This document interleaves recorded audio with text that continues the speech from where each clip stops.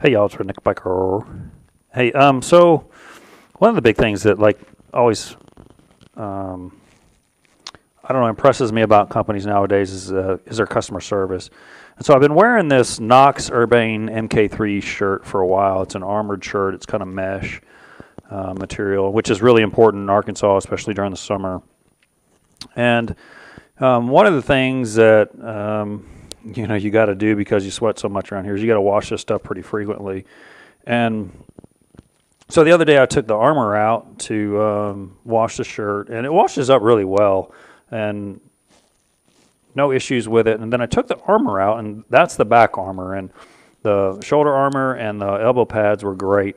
But then I took the back armor out, and I noticed that it was cracked. So, not only it's just ripped.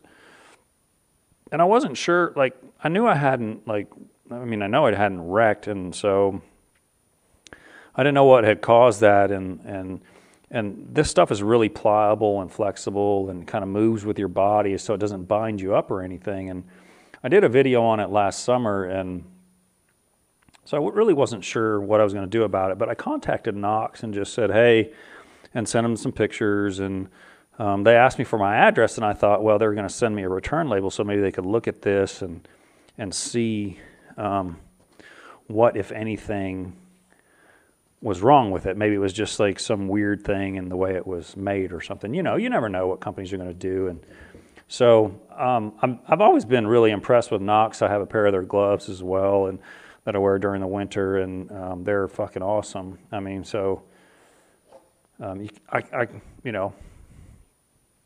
can't go wrong with the shirt nor anything else that I've got from them. So lo and behold, in the mail, instead of me getting like a return label, comes more armor.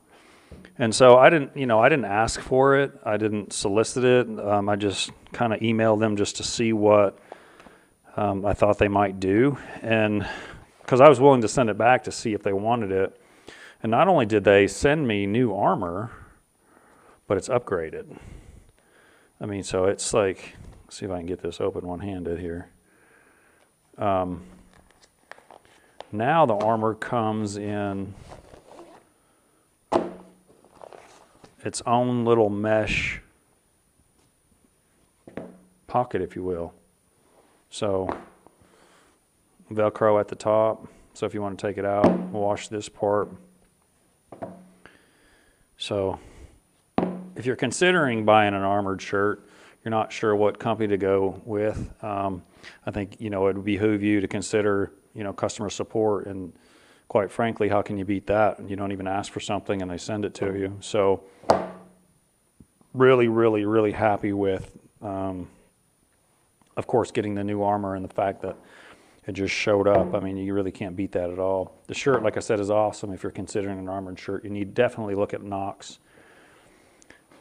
And then I'm not sure what I'm going to do with this. I think probably a seat mod is coming. I think I'm going to mold this and use this in my seat.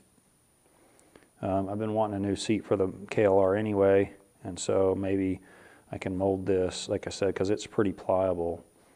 So plus it might just work. So we'll see what happens with that. Look for that vlog coming soon. So thanks for watching on Two Wheeled Wednesday. And if you haven't already, go give Rankin to the Rescue a follow.